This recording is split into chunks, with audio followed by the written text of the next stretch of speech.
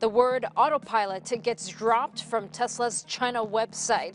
The removal of the feature from the Model S webpage is a result of an accident involving a driver in Beijing who claims that he was misled and missold on the Autopilot feature. Terms that previously were listed as Autopilot have now been replaced with phrases stating that the feature serves more as a self-assisted driving function.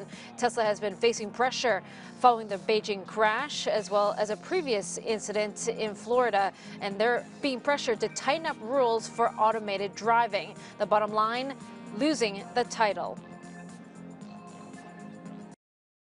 Hey CNBC fans, thanks for checking out our YouTube channel. Here you're going to find videos packed with all of the information that you need to be smarter about your finances. You can subscribe by clicking right here and click on all the videos around me or the eye right here to watch the latest from CNBC. Thanks for watching.